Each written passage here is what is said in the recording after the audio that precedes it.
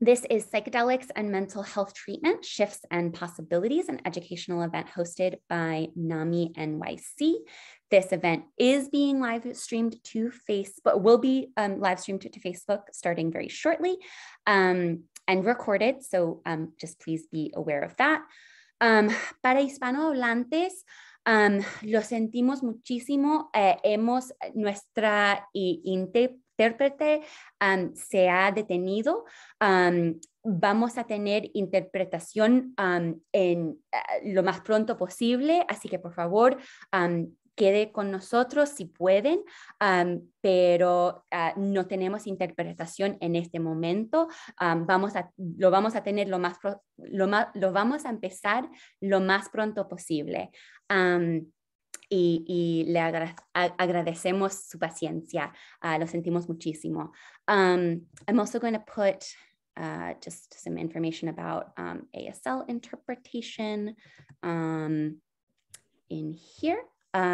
We do also have automatic closed captions turned on. If you would like to view those, please click more at the bottom of your screen and click live transcript.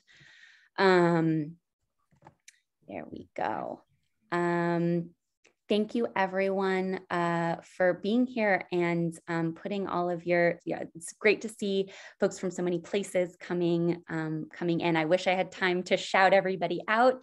It's wonderful to see everybody, but since we have been delayed, I wanna get started as quickly as we can. We are live on Facebook, so thank you everyone joining us on Facebook, and to everyone in the Zoom room. Again, my name is Clara. This is Psychedelics and Mental Health Treatments, Shifts and Possibilities, and this is hosted by the National Alliance on Mental Illness of New York City, NAMI-NYC. Okay. We are going to get started. Like I said, we're running a little behind, so I want to move quickly. I do want to say just a few words about NAMI-NYC before turning it over to our speaker. The National Alliance on Mental Illness of New York City is a grassroots mental health organization. Our mission is to provide support, education, and advocacy to all individuals and families impacted by mental illness. This means we have free virtual classes and support groups, both for people living with mental health issues and for anybody supporting someone living with a mental health issue. Our classes and groups are facilitated by volunteers who themselves are living with a mental health issue or supporting someone who is. So this is what we mean when we say peer-led. I could definitely say more, but again, want to leave plenty of time for our speaker. If you would like to know more, please go to our website, naminyc.org, or call our helpline at 212-684-3264. And that we're going to put that information in the chat very shortly as well. I do see a couple of questions about recording and so forth. The event is being recorded as well as live streamed. Hi to those joining us from Facebook. And all participants will receive a link to the recording afterwards if you would like to share it or review it, as well as the slides. Okay, so for this conversation, we are really honored to welcome Jessica Cadoch. She is a medical anthropologist working at Maya PBC as a research manager and is highly involved in Colorado statewide psychedelic policy. As the former executive director of the Montreal Psychedelic Society, Jessica is passionate about bridging the non-for-profit and for-profit world of psychedelic initiatives. So we are really grateful that you are sharing your expertise with us. And really quickly, one more technical thing. If anyone would like to turn off the subtitles, again, you just go to more, the three dots at the bottom of your screen. And you should have the option to either show or hide subtitles. So feel free to do that. Okay, we are going to be saving questions until the end, but I will be moderating the chat and will answer any questions that I can there. Okay, so I'll pass it over to Jessica. Thank you so much, Clara. I'm so glad to be here and really honored that you have chosen me to give this in-depth introduction on psychedelics for the treatment of mental health. As Clara mentioned, I'm a medical and cultural anthropologist. And I've been studying the Western biomedical world's interaction with psychedelics for the past 6 years. And so my specialties really lie in how are we going to be bringing psychedelics into the realm of biomedicine, and really how does it work and what is happening when we start telling the public that psychedelics are no longer being called a drug that is illegal, but is now being used as a medicine to help treat various mental illnesses.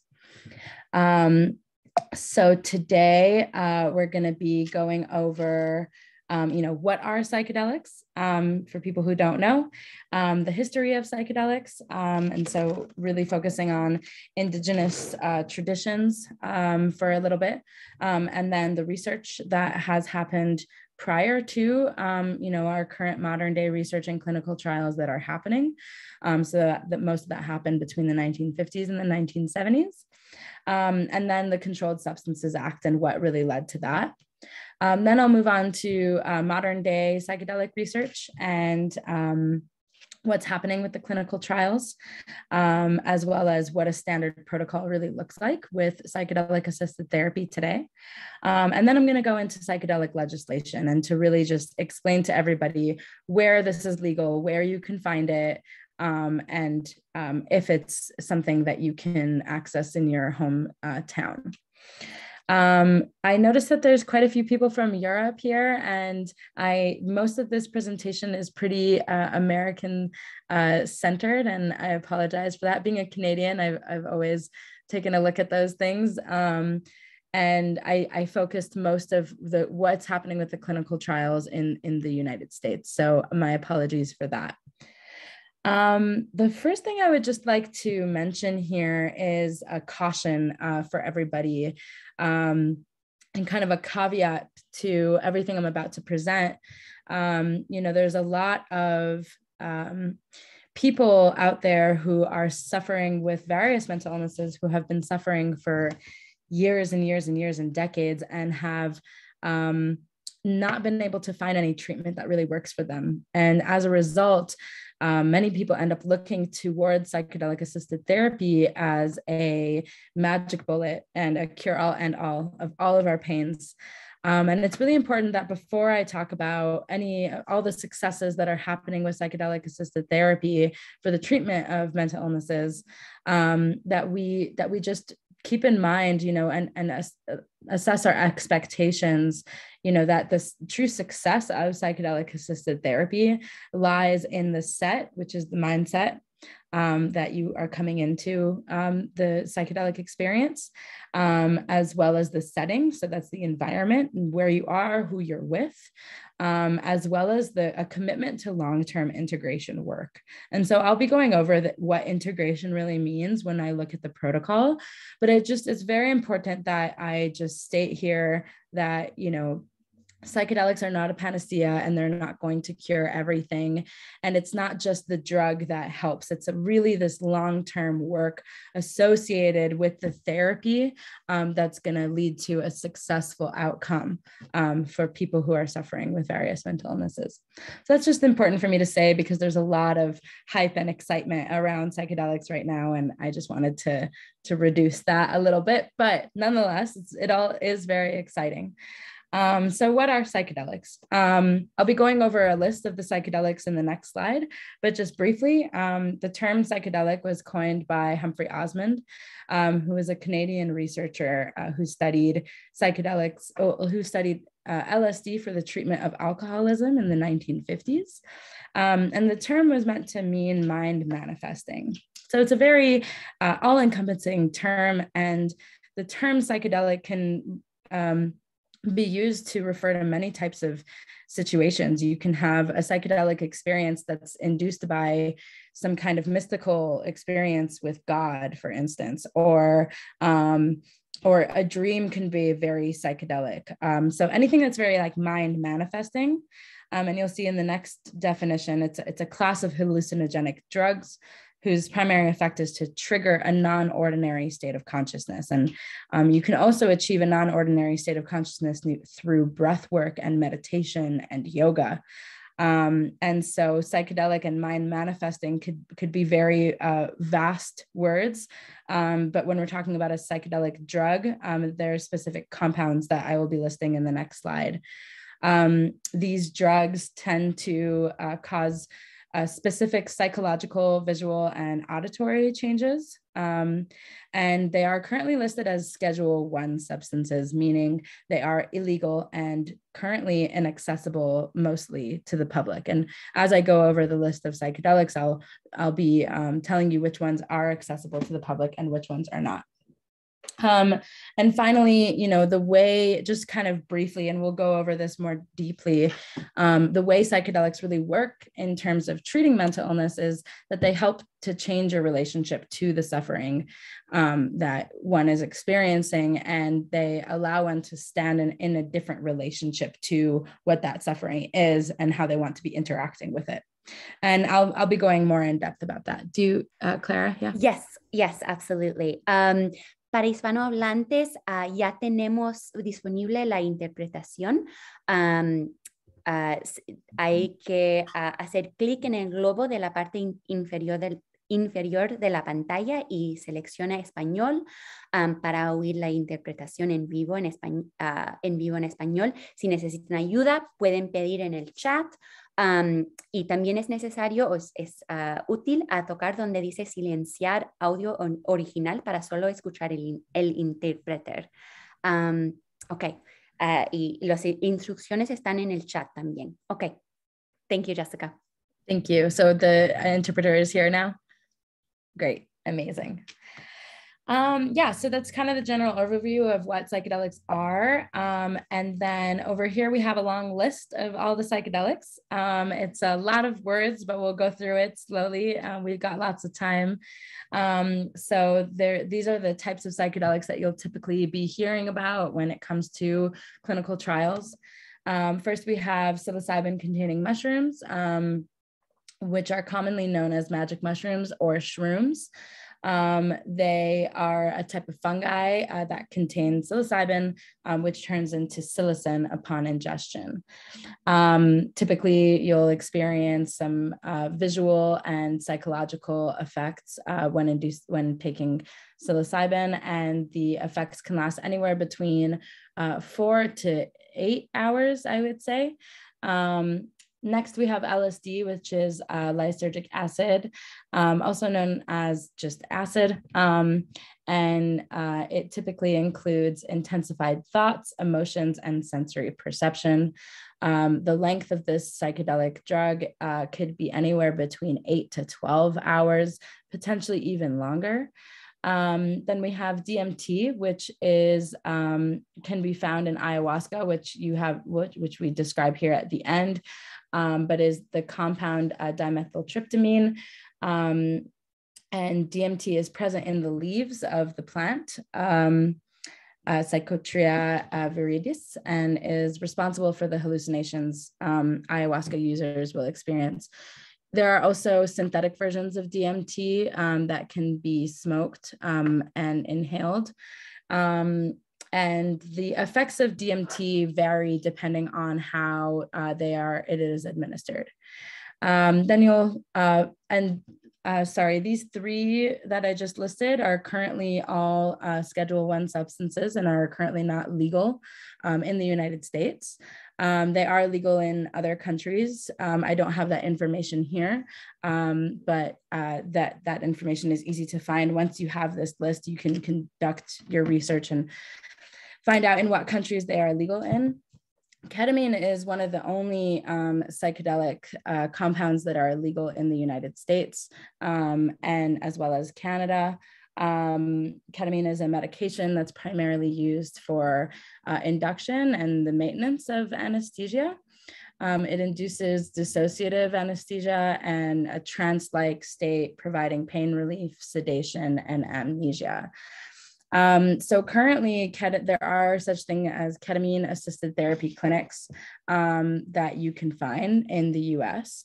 There are also ketamine infusion clinics, which don't always offer the assisted therapy component. And if you're looking for psychedelic assisted therapy and you're looking towards ketamine, you can find assisted therapy clinics that have that additional component rather than just an infusion clinic that would just give you the substance and then you go home. And again, I'll be going over all of which substances are being used to treat what illnesses a little bit after. And then we have MDMA, which is often referred to as ecstasy or Molly. This triggers the release of 3 key neurotransmitters, serotonin, dopamine, and norepinephrine.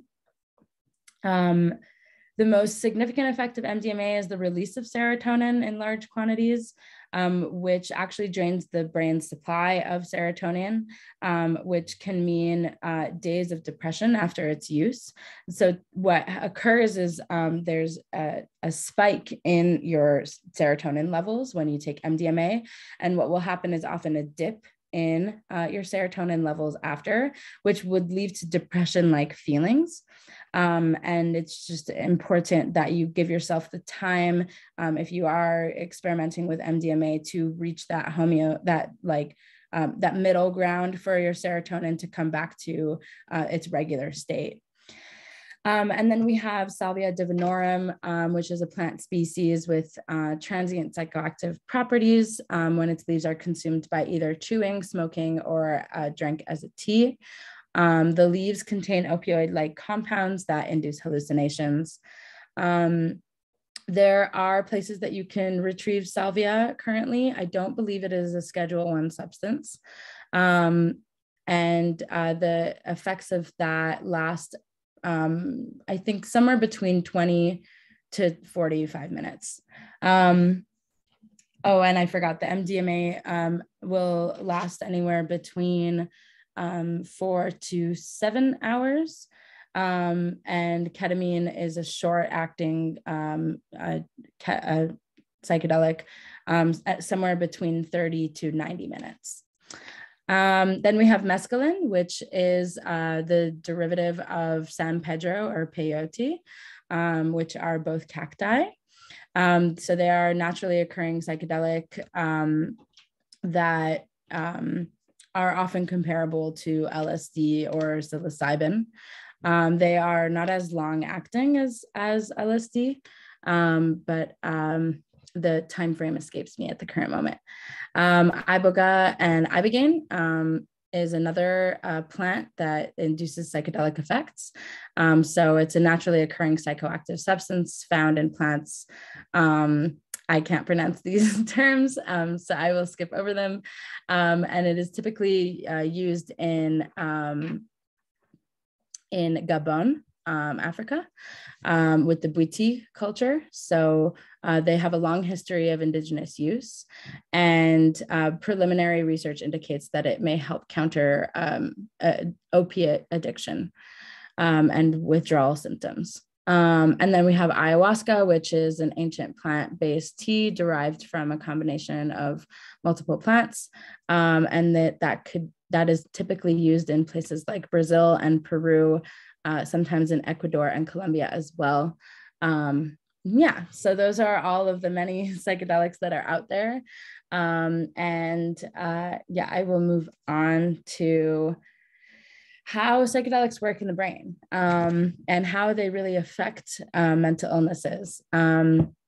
So over here we have, I took a video from somebody named Michael Pollan, who wrote a book called How to Change Your Mind. It came out in 2019.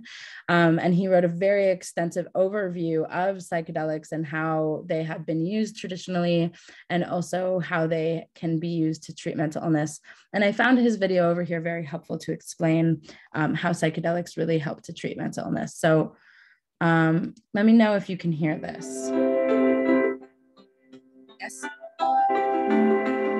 So how do these psychedelics work?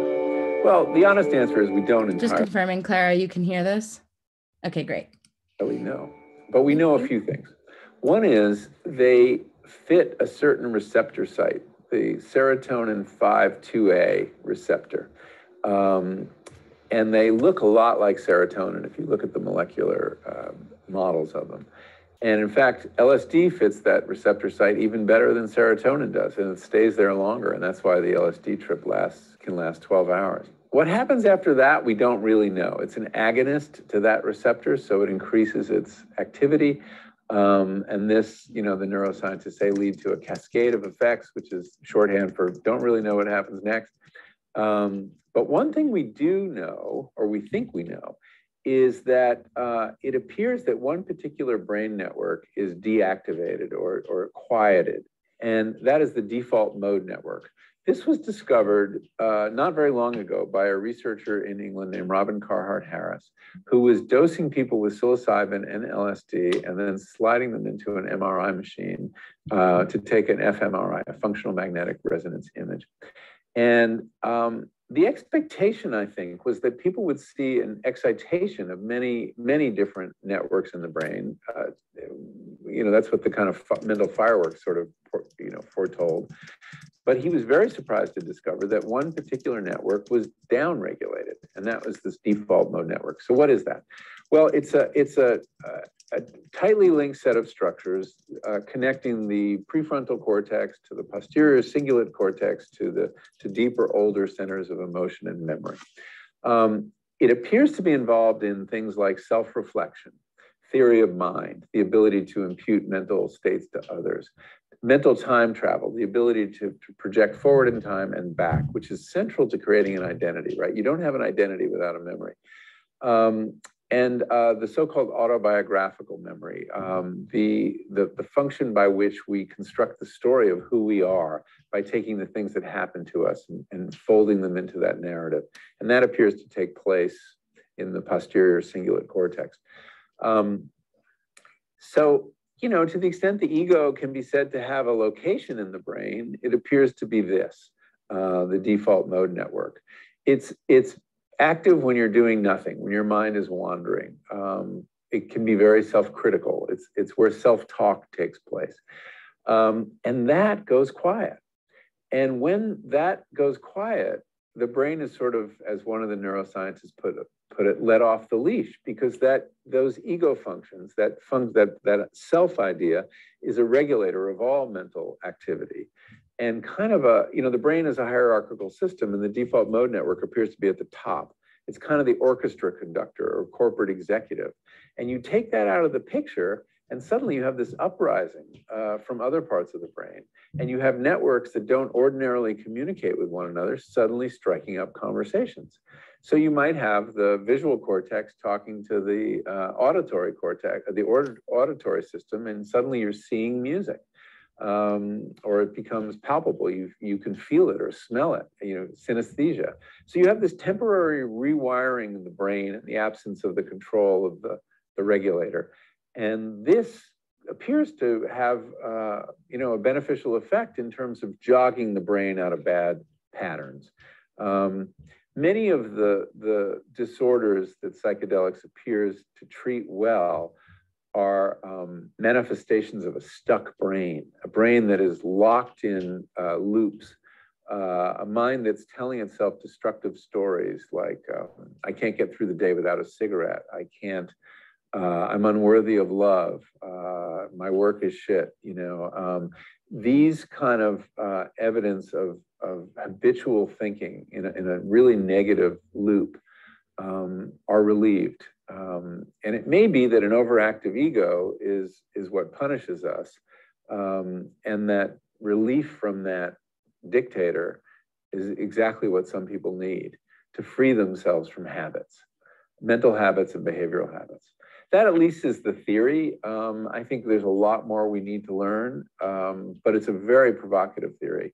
And then if we have a tool for behavior change, that's a huge deal. I mean, I know, having worked on food for many years, that changing people's food habits as adults is almost impossible. We are creatures of habit in many, many ways. And the older we get, the worse it gets. And so that if we have something that can kind of lubricate cognition, that can shake the snow globe, as another researcher put it, this might be very helpful in helping people escape these traps. Great. So that is a very kind of clear way of explaining a lot of the research that is being done in neuroscientific clinical trials or psychiatric clinical trials. And what I really like about Michael Pollan is that he's really good at explaining it in a way that the average person can understand, because he's spoken with a lot of these researchers and he has really done a good job at doing his own research in reading all of the clinical trials that are currently happening. So I really think that that's a good way to explain how psychedelics work in the brain. And now I'm going to move on to the history of psychedelics, and I'm just going to do a time check. Great, 20 minutes. So psychedelics have actually been found to be used in cultures around the world for the past 5,000 since 5,000 BCE, so almost 7,000 years ago. And in the photos that that I've put over here, you can just see, you know, this one is a fresco of a mushroom holding shaman, which was found in southeastern Algeria in 5000 BCE. In the second photo, these are the Indian Rig Vedas, which describe the use of a psychedelic drink called soma. We are still unsure exactly what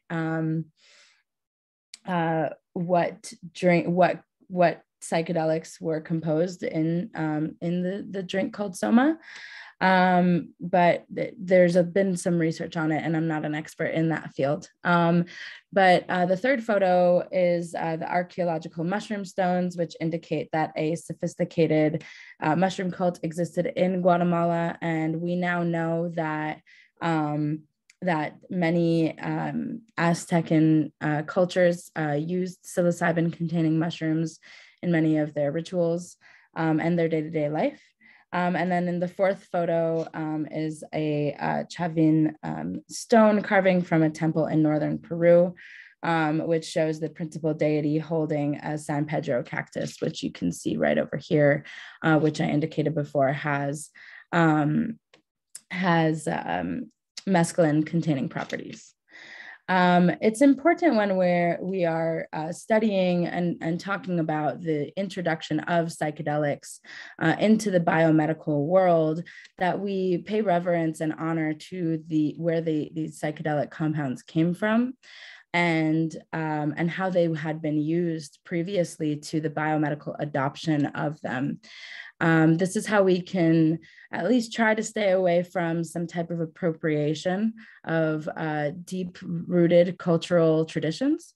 And so it's really important that we do pay attention to the history of indigenous traditions with psychedelics, and, you know, the people who held these medicines and were stewards to the medicines before Western biomedicine came and learned that psychedelics can help treat various conditions.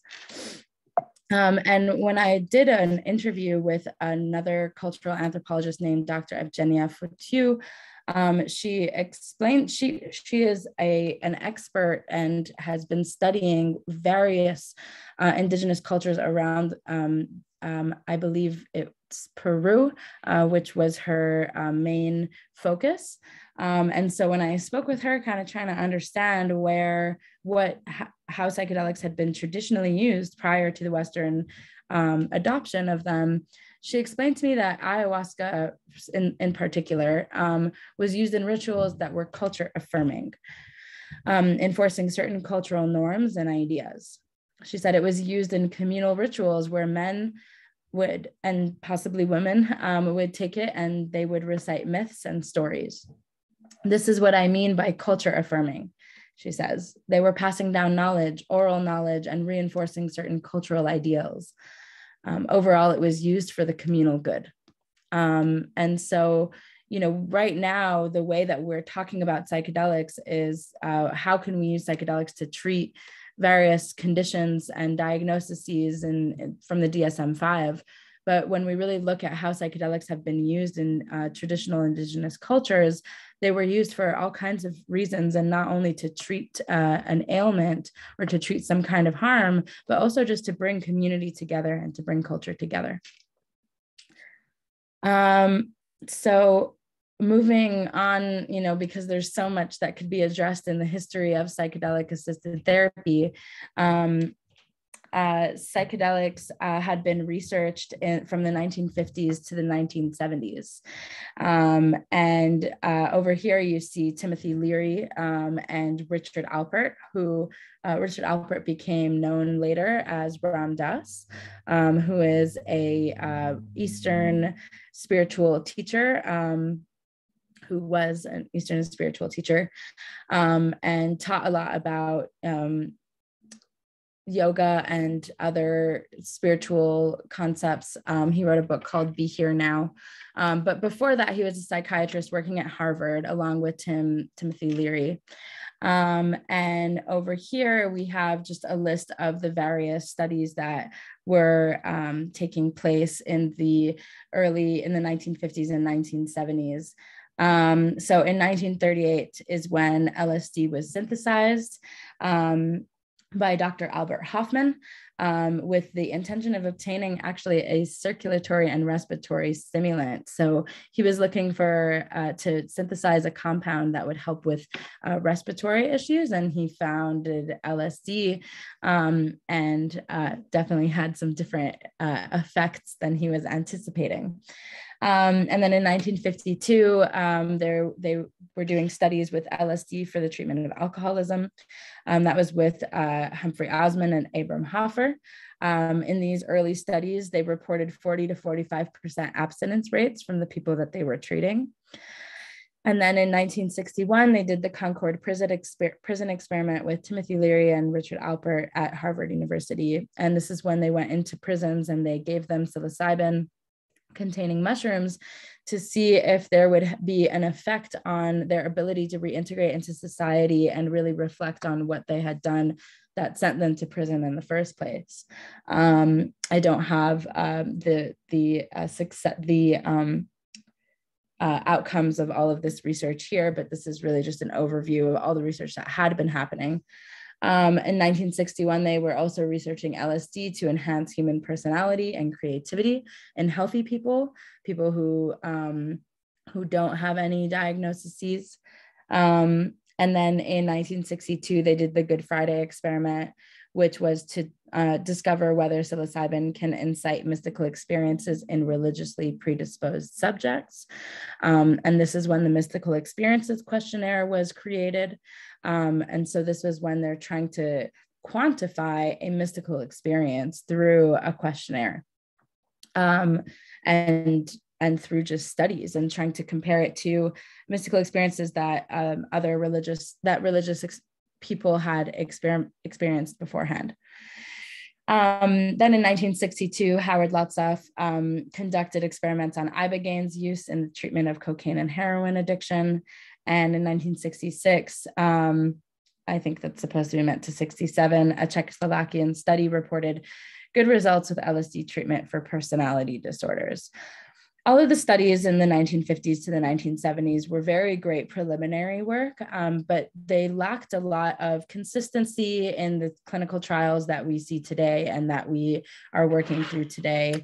And so I don't want to put too much of an emphasis on the success of this early on research. I think this was really just setting the stage for what we have today. But it's cool to know that between the years of 1950 and 1965, some 40,000 patients had been prescribed one form of LSD therapy or another as treatment for neurosis, schizophrenia, and psychopathy. And then came the Controlled Substances Act in 1972. So this was the Comprehensive Drug Abuse Prevention and Control Act of 1970. And it is the federal US drug policy under which the manufacture, importation, possession, use, and distribution of certain narcotics, stimulants, depressants, hallucinogens, anabolic steroids, and other chemicals is regulated. So this halted with the introduction of the Controlled Substances Act, which put most of the psychedelics into the Schedule I category, which we will look at in just a moment. This halted all psychedelic research studies, and all of the studies and psychedelic research went underground. And by underground means either people were conducting their own research outside of labs, or other people such as Stan Grof started conducting research on holotropic breathwork to see ways in which breathwork can induce these altered states of consciousness as well, when he could no longer study LSD. So over here we have the table which looks at the different schedules for different substances. And so in Schedule I, you have substances like MDMA, heroin, LSD, marijuana, meth, and peyote. There are other ones in here as well. This is not an extensive list, but in Category 1, the substances are said to have a high potential for abuse and have no currently accepted medical use in treatment in the US, and have a lack of accepted safety for use under medical supervision. And so in 1972, the Nixon government put these substances in this category, claiming that they didn't have any medical use. And so now we're finding ourselves in a what is being called a renaissance, where people are once again being able to study psychedelics and to really demonstrate that psychedelics do have accepted that can be accepted for safety and safe use under medical supervision. So in 1986, MAPS was founded, which is the Multidisciplinary Association for Psychedelic Studies. And it was to research the benefits of MDMA-assisted therapy. In 2017, the FDA granted MDMA as they granted MDMA breakthrough status for the treatment of treatment-resistant post-traumatic stress disorder. And so currently MAPS is in their phase 3 of clinical trials for the study of MDMA for the treatment of PTSD. And in 2006, the Johns Hopkins University School of Medicine launched the first rigorous double-blind placebo-controlled clinical study to examine the effects of psilocybin. An overwhelming number of participants in the Johns Hopkins study rated their journeys with psilocybin as either the most meaningful experience of their lives or within the top 5, comparable to the birth of a first child or the death of a parent. And so these are kind of the 2 organizations that have, and along with Imperial College London, actually, the 3 organizations that have really kickstarted psychedelic-assisted therapy for the treatment of mental illnesses. And then here are a series of other studies that are happening currently through various initiatives and universities. So we have LSD on neuroplasticity in healthy subjects, psilocybin for end-of-life distress, ibogaine for opioid addiction, psilocybin for smoking cessation, psilocybin, and for anorexia nervosa, an online study of naturalistic psilocybin use, psilocybin for depression. And anyways, all of these are here, and you can all take a look at them. At the end of this slide, there are a series of links that you can click, and you can go on to clinicaltrial.gov to see what clinical trials are currently happening with psychedelics. Specifically, I would search up for MDMA, psilocybin, or ibogaine, or LSD, and see if any of those kind of apply to you, and you can find those there. And then you can also read through there what the success rates are looking like. One thing to note, which is really difficult in the rewriting of our narrative with psychedelics is there's a lot of fear around the effects of psychedelics and how much these substances can impact people's lives. And so in this study that was done by Dr. David Nutt, they researched the normalized ratings of harm potential of psilocybin relative to other drugs as rated by experts in the United Kingdom, using on a multidimensional scale. So drugs are ranked by overall harm from left, most harmful, to right, least harmful, with harm to users, blue, and harm to others, red, shown separately.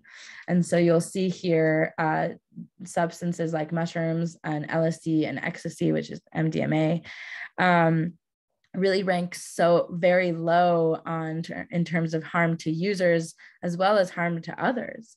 In fact, with LSD and mushrooms, I mean, I don't see anything for harm to others, which is the red component.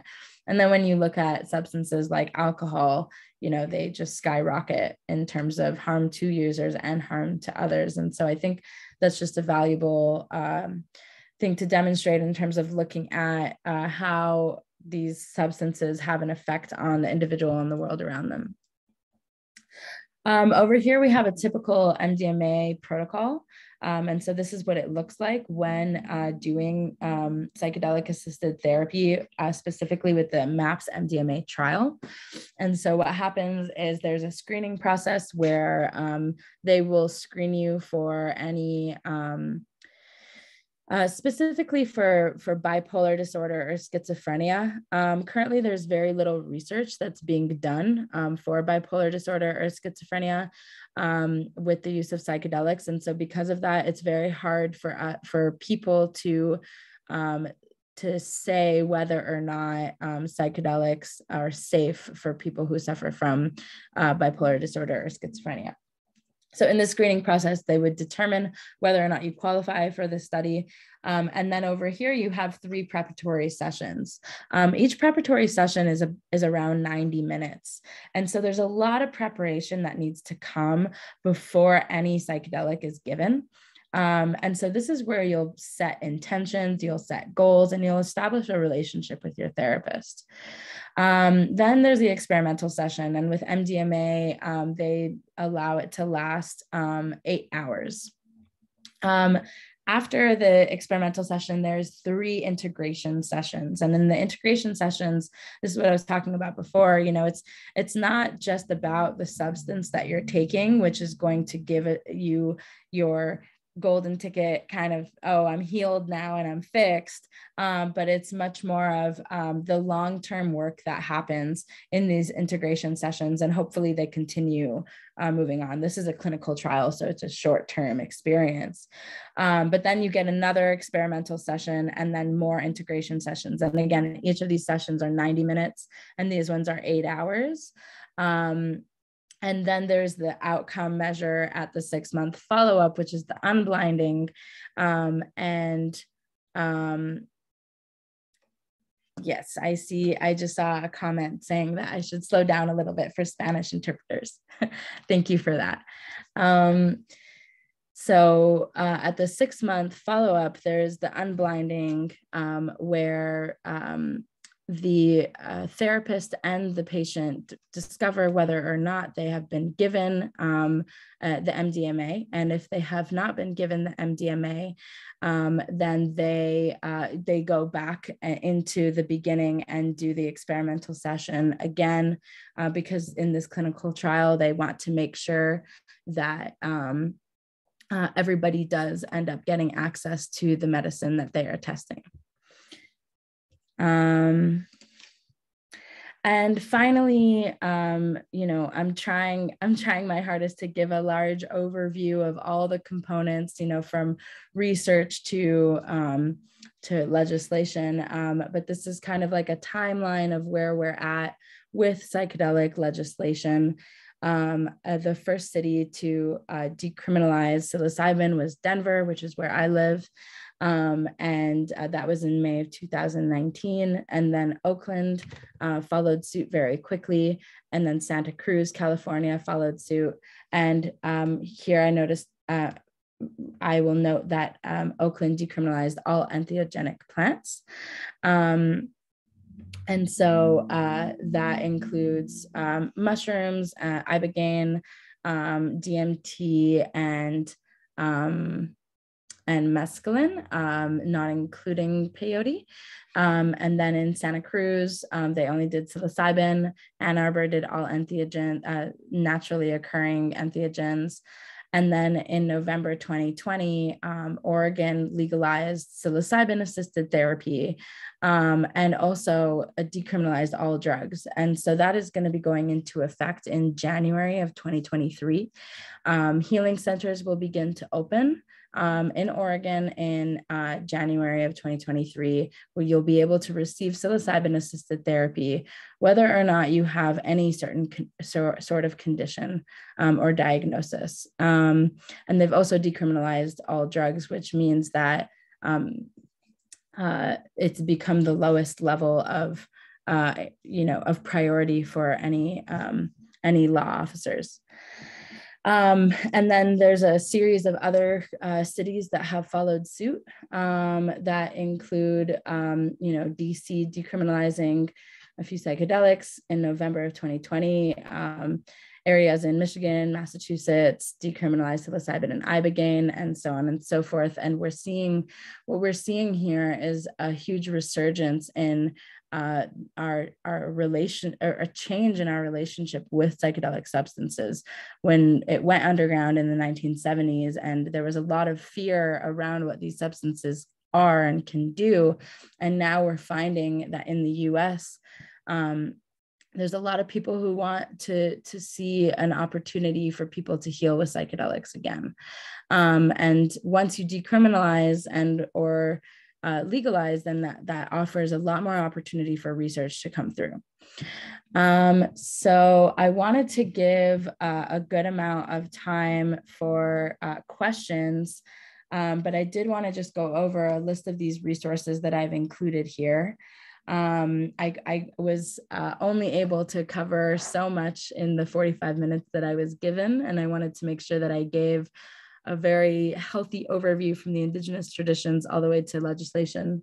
But over here is psychedelic-support.org, where you could find integration therapists. So if you or anybody you know has taken any psychedelics and is having trouble making sense of that experience, you can go to psychedelic.support.org, and or it's just psychedelic.support actually, and you could find therapists who specialize in this type of therapy and can help you really make sense of that experience. Fireside Project is a psychedelic hotline. It's 24/7, and you can call at any time of the day if you're in psychedelic distress and you need to speak with somebody and you don't know what to do. Sometimes calling 911 isn't the most helpful thing, because that can cause a lot of anxiety and stress when somebody's in a psychedelic experience. And so calling the hotline sometimes is just helpful to call. Are these resources for US residents only? I don't believe so. I'm sure you can call Fireside Project at any point. Psychedelic.support, I believe they have therapists all over the world. But I'm not 100% sure about that. Thank you for that question. But, of course, if there's a medical emergency, please do call 911. But psychedelic, the hotline, the Fireside Project, is a good place to call just for consultation if somebody's just going through an emotionally difficult time. The Multidisciplinary Association for Psychedelic Studies is the public benefit corporation and non-for-profit that is doing the MDMA studies for PTSD. The Center for Psychedelic and Consciousness Research, I'm sorry I didn't write the things on the side here, but that is the Johns Hopkins University center where they're doing psychedelic research. This is a cool article from the New York Times on the promises and perils of psychedelic healthcare. A brief history of psychedelic psychiatry.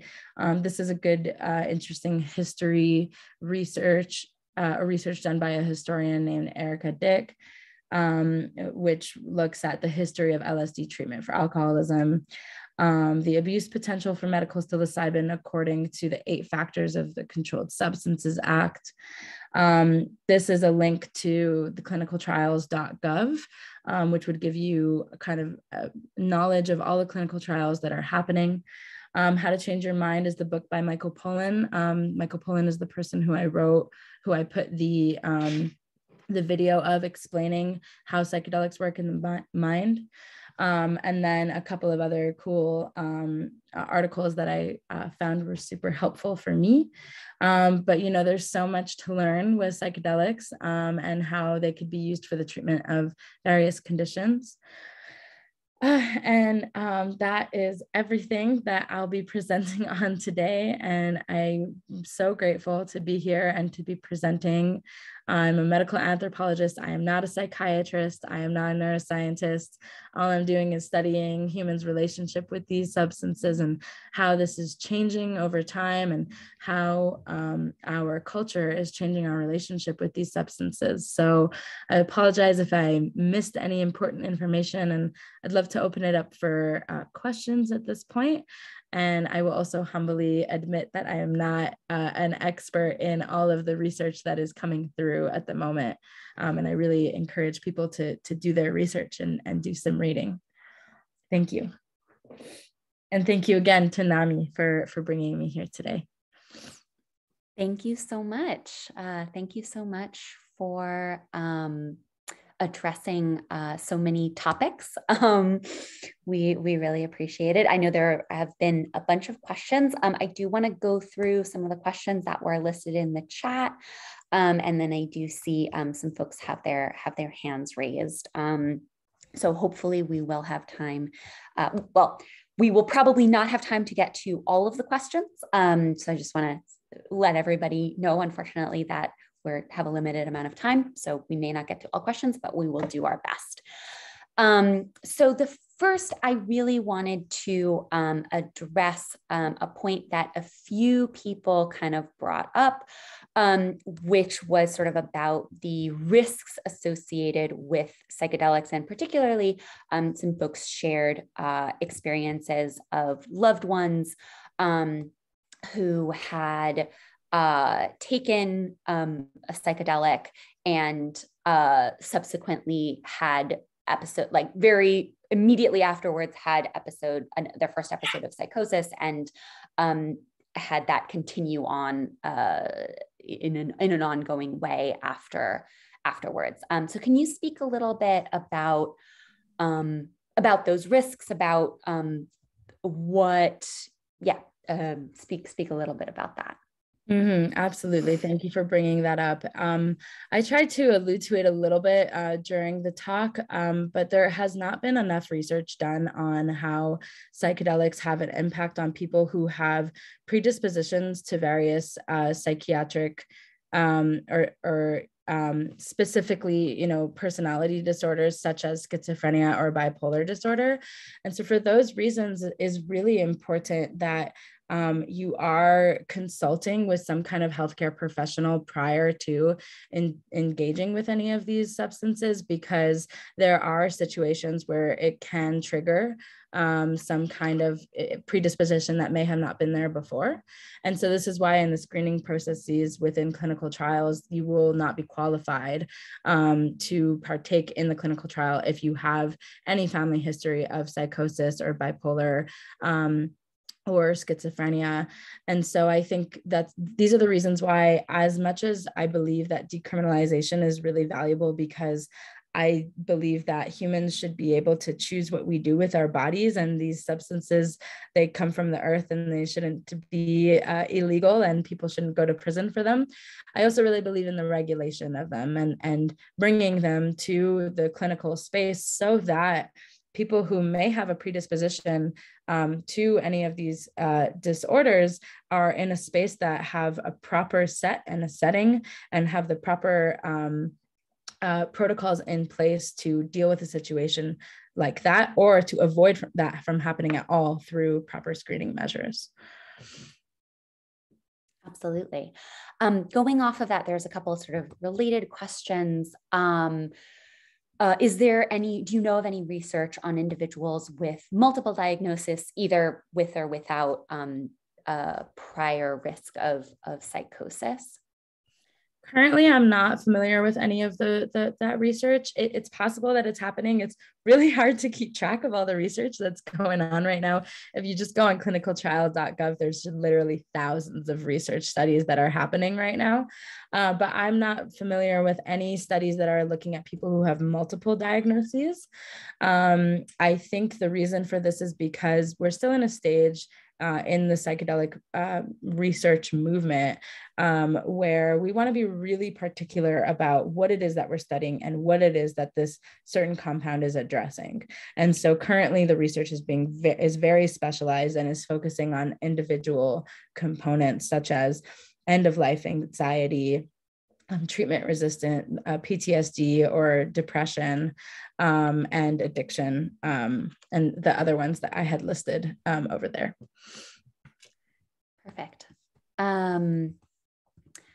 Cool. Couple questions, but they all kind of boil down to, do we know anything about, what do we know about the long-term effects, either positive in terms of how long a positive effect could last with psychedelic-assisted treatment, or potential long-term negative effects? Thank you for that question. It's a very important question. And I think this is where I have to put my hat and keep my hat on as a social scientist, and that my true expertise is really in the relationship that humans are having with this substance and how we're bringing it into our culture.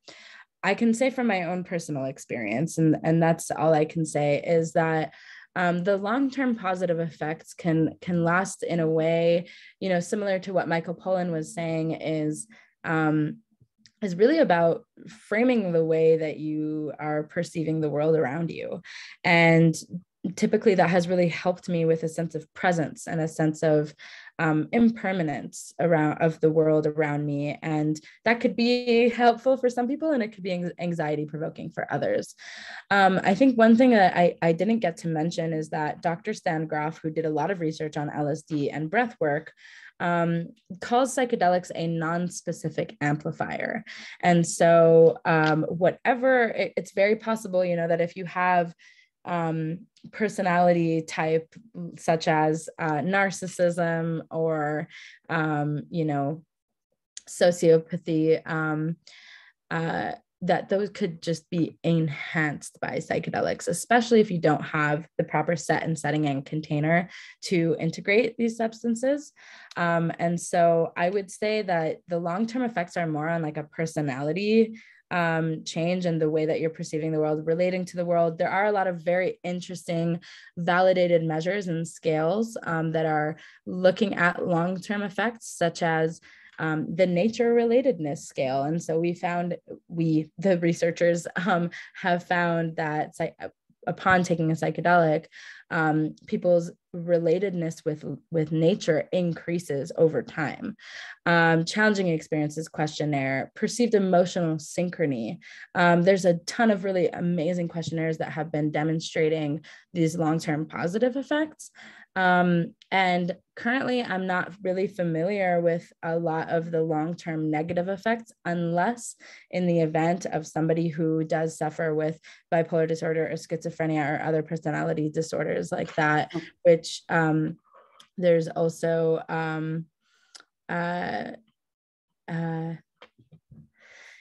long-term Sorry, there was a correction that bipolar disorder and schizophrenia are not considered personality disorders. Just to clarify that for the audience, bipolar disorder would be considered a mood disorder, and schizophrenia would be considered a thought disorder. Oh, great! Thank you so much. Thanks for that. Yeah, and again, thank you to the audience member who brought that to my attention. Thank you. Yeah, thank you. I always welcome corrections. I'm not a scientist or psychiatrist, and So I'm not extremely familiar with the way that the DSM categorizes these conditions. But yeah, thank you for that. There was another question, just going back to your point about the container and the way that these substances can be used within the context of therapy. Has there been any studies, or do you know anything about the use of psychedelics with various creative arts therapies, such as music, dance, art therapies? That was a question that was brought up. That's a great question. Thank you.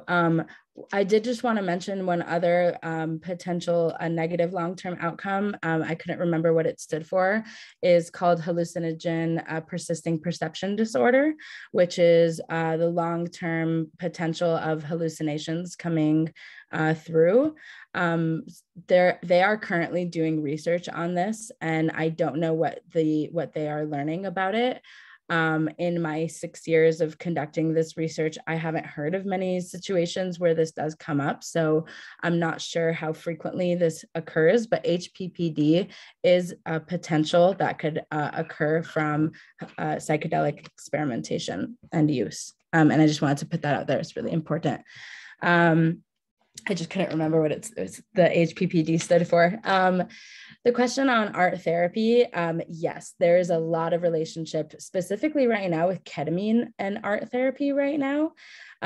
Just all kinds of different types of media that you can use for art therapy. Music therapy is absolutely a strong component of psychedelic assisted therapy in every, I would say the majority of clinical trials that are happening right now, there's always music that's happening.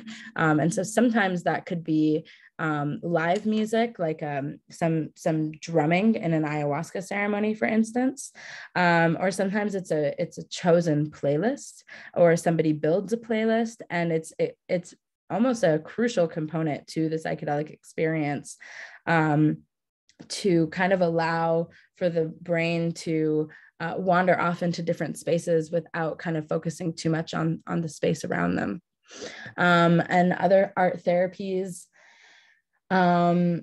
I can't think of any other art therapies right now, but absolutely psychedelics and art therapy go hand in hand, and there's tons of research that's going on with it. And ketamine art therapy is a thing that people are doing. And I've experienced myself. It was a really enjoyable and fun experience.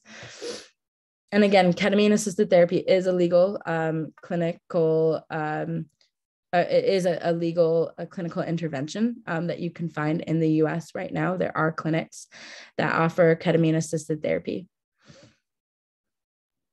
Beautiful, thank you.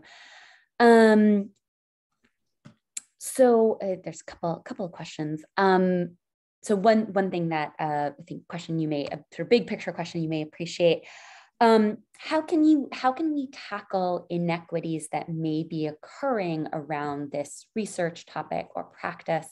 And what are some of the important questions, in your opinion, that we need to keep in mind on a systemic level around these treatments?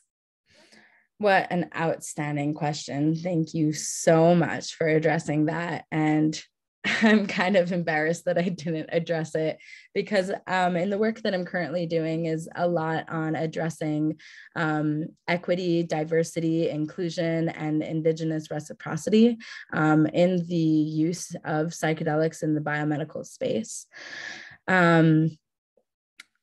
There's a lot of research that is currently being done on the ways in which Black and Brown and Indigenous people are not being included in clinical trials. And so for that reason, it's really difficult to take this research that's happening primarily with white folks and saying it will work for all the PTSD. There is serious racial trauma that induces PTSD. And it's really important that we start to do research on the ways in which MDMA can help alleviate racial trauma-induced PTSD, for example. Intergenerational trauma is a great example as well. Thank you. And And there's a researcher named Monica Williams, Dr. Monica Williams, who has been doing a lot of really great work addressing BIPOC integration into clinical trials. There's so much inequity that is happening within the space of psychedelic assisted therapy. Constantly, you know, people who are not respecting where these medicines come from and the indigenous heritage and lineage that they come from. There's also, however, a lot of trainings that are coming out that are training specifically BIPOC folks, so that people, Black and Brown and Indigenous people who are looking for, or Asian-oriented people who are looking for a therapist with psychedelics don't have to only go to somebody who is white presenting or who is of white lineage. And they can actually find a therapist that is closer to their own culture and their own cultural norms and understandings of healing. And that has been a huge movement in a shift that is happening in the psychedelic movement, albeit, you know, mistakes have been made. And I think that the movement is learning from the mistakes in terms of BIPOC inclusion and equity and diversity. I think so. Actually, great follow up to that question, because we have someone in the chat who just said, "I'm a Black woman who would love to be trained." And we had a question earlier about how can therapists more generally get involved in using psychedelics for patients or for people they're working with. Yes, there are tons of trainings out there. And I would be happy, you know, Clara, if you want to connect people to me through email, I'd be happy to answer more of these questions if need be. And I can potentially even make a list of all of the trainings that are out there, but just kind of briefly, I'll just mention there is Being True to You, which is a training program that is good for coaches and people who are actually not licensed therapists and who don't have masters in social work and who they want to learn how to coach psychedelics. There's also a new training program in Oregon called the Alma Institute. And I think those would be specifically for Oregon people, but they are very much focused on BIPOC inclusion. MAPS has also done a specifically BIPOC training for MDMA therapists.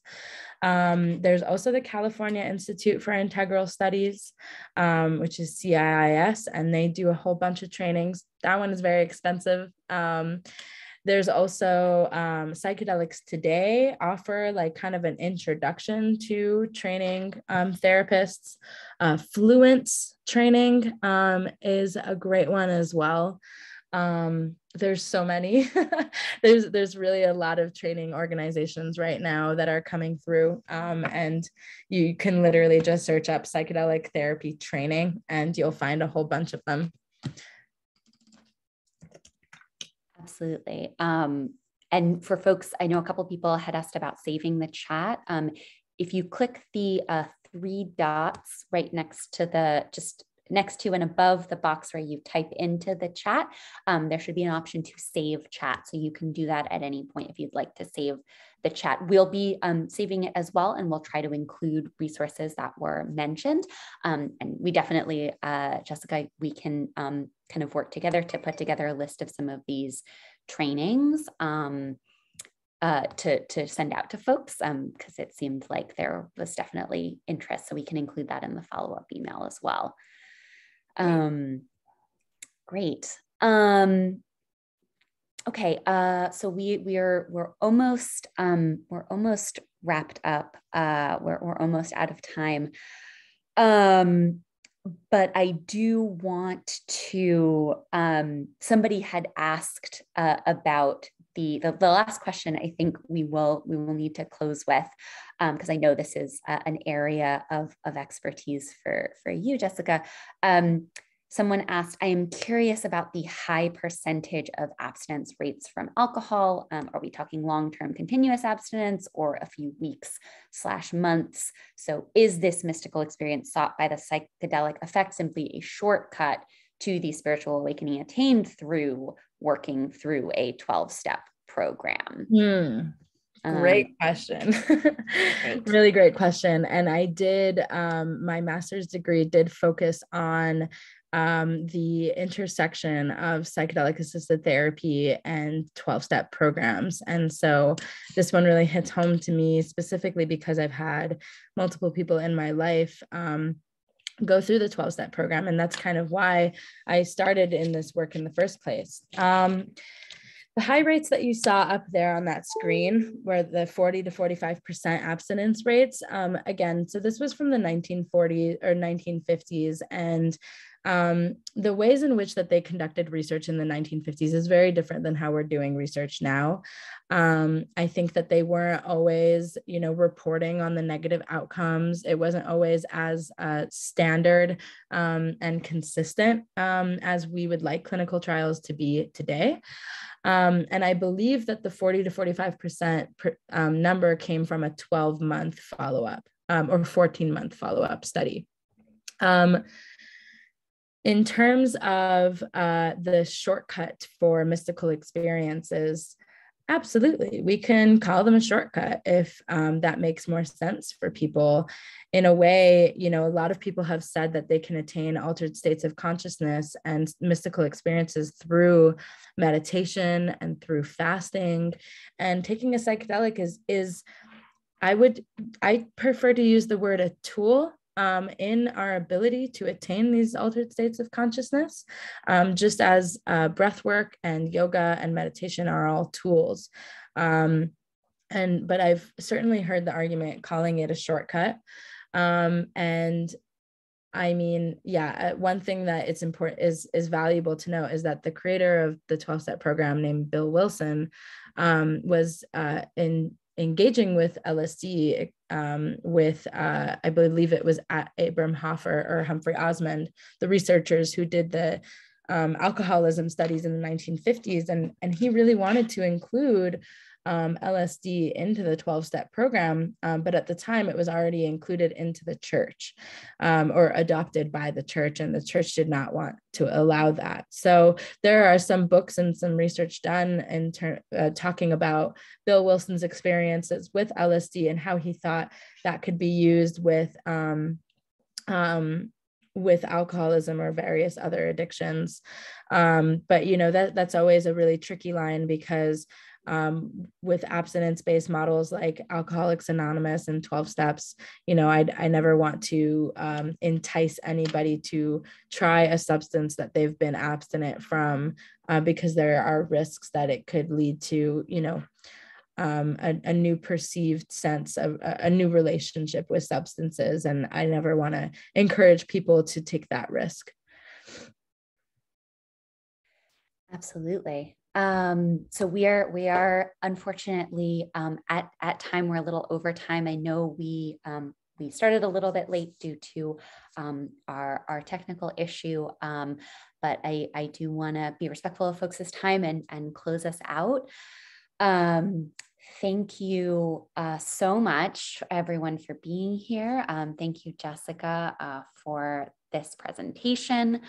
As I said, we will be sending the link to the recording as well as the slides that were used to everyone who registered. So you are welcome to look at that. And we just so much appreciate everyone being here for all your questions and input, and the back and forth in the chat was great to see. I hope everybody has a really safe rest of their evening. Thing? Yeah, please. Yeah. I see here somebody made a really important suggestion about addressing allegations of sexual abuse and harm in both the underground and in clinical settings. And I appreciate you so much for bringing this up. This is absolutely so crucial. And I apologize for not bringing this up. This is important to address. The regulation of psychedelic assisted therapy right now is not very clearly set up. The accountability that is needed and the ramifications that should be involved are not fully set up yet. This is an emerging modality to therapy, and there have absolutely been allegations, not only allegations, but actual true experiences of people being sexually assaulted through psychedelic assisted therapy. And it's really important that that research is done. And in choosing a place to conduct or to go do psychedelic assisted therapy, or even an ayahuasca or ibogaine ceremony or ritual, please be careful in reading thoroughly about these retreat centers, because there are a lot of people who are out there taking this opportunity to make money. And there are actually, I would love to potentially add on to the resource list, like ways to choose a good ayahuasca ceremony, ways to choose a good ibogaine clinic, and things like that. And I think, thank you so much to the person in the comments who addressed that. It's an absolutely important thing to bring up in the introduction of psychedelic assisted therapy. Absolutely. And we do intend to hold some additional events on this topic. It's gotten a lot of press and a lot of discussion, and we want to be a part of that conversation. So that's definitely something that we'll be considering and taking into account as much as possible for future events. So I appreciate the suggestion and the information. Okay. Thank you, everyone. Jessica, did you want to say anything else to close us out? Perfect. Just, do your research. There's a lot of information out there, and this is just the beginning for, I think, a lot of people out there. And there's so many Psychedelics 101 that you could take through Double Blind Magazine, Psychedelics Today, and there's just so much. So just be careful out there and do it safely, and think about set and setting and proper integration, and a lot on Reddit. And also, I'm forgetting a really valuable resource, but yeah, I'll put it in a list somewhere for a bunch of people's experiences with different substances. Oh, Arrowhead. Here, I'll write it right here. Arrowhead. That's a really good resource as well. Great. Thank you, everyone. Thank you for being here. Thank you so much. Have a great evening. Thank you. Thank you, Jessica.